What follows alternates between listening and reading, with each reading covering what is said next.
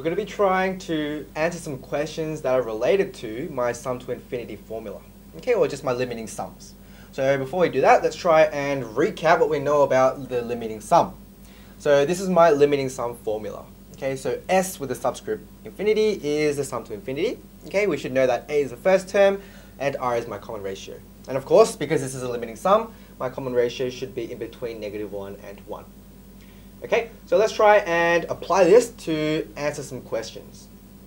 Now in question 1, it says find the first 3 terms of the geometric series for which R, my common ratio, is equal to 0.6 and my sum to infinity is 25. Okay, so the question is asking for the first 3 terms. Okay, so if we don't know how to start this question, let's just write everything that we do know.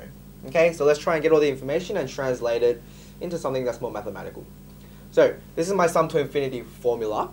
Okay, and I know that R equals to 0.6 and the sum should equal to 25. So let's just put those values in. Okay, from here we can see, okay, well we have an unknown A. Let's just find it. So simplify down, multiply 0.4 over, okay, calculate 25 multiplied by 0.4, and we get A equals to 10. Okay, so my first term is 10. So finding the first 3 terms, I already found the first term, it's 10. So first term is 10, the next term will be 10 multiplied by my ratio, which is 0.6. My next term will be that term multiplied by 0.6 again. Okay, so these will be my first 3 terms. So let's calculate it. Okay, then my answers will be 10, 6, and 3.6. Okay, so that's my first 3 terms.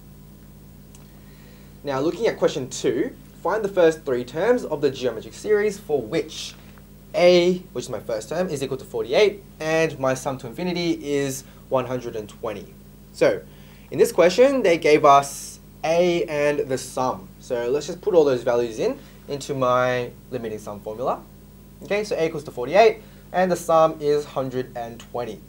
Okay, what I'm going to do here, I can see that I can find R from this equation. Okay, R is the only unknown. Okay, then what I'm going to do is I'm just going to reciprocate both sides, okay, to find my R. So let's isolate everything away from R, multiply both sides by 48, move 1 to the other side, 0.4 minus 1, 0.6, sorry, negative 0.6, multiply both sides by negatives, and we found my common ratio, 0.6. Let's go back to the question. It says find the first 3 terms. Okay, well I know the first term is 48. Okay, the next term is going to be 48 multiplied by my common ratio, correct? And the term after that will be the second term multiplied by another common ratio, which is 0.6 again. So if we calculate this, these will be my answers. Okay, so those are my first 3 terms for the limiting sum.